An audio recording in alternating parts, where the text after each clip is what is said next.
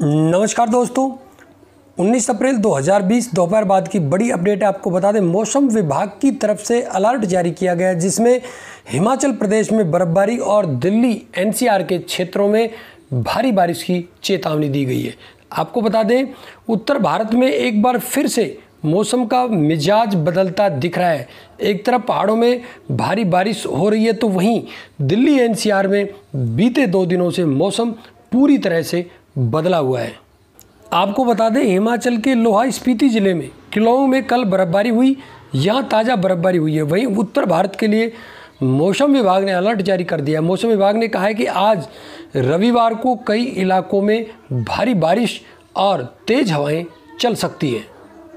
वहीं बीते 2 दिनों से दिल्ली एनसीआर में शाम के वक्त मौसम पूरी तरह से बदला जा रहा है। मौसम विभाग ने कहा है कि दिल्ली एनसीआर में आज बारिश हो सकती है। जानकारी के लिए बता दें, बीते 2 दिनों से दिल्ली एनसीआर में शाम को बादल छा जाने के बाद बारिश हो रही है, जिसकी वजह से मौसम पूरी तरह से बदला हुआ है।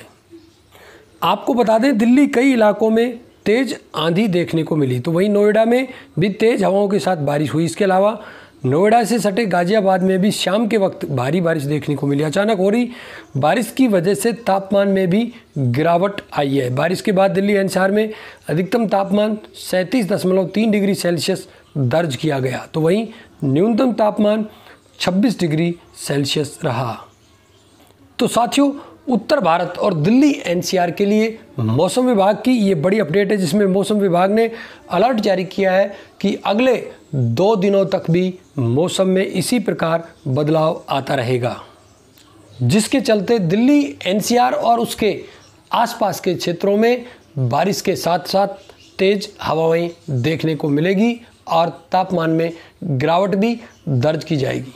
तो साथियों, ये बड़ी अपडेट थी मौसम विभाग से जुड़ी हुई। इस प्रकार की तमाम अपडेट्स लगातार आप तक पहुंचते रहे, इसके लिए चैनल को सब्सक्राइब अवश्य कर लें।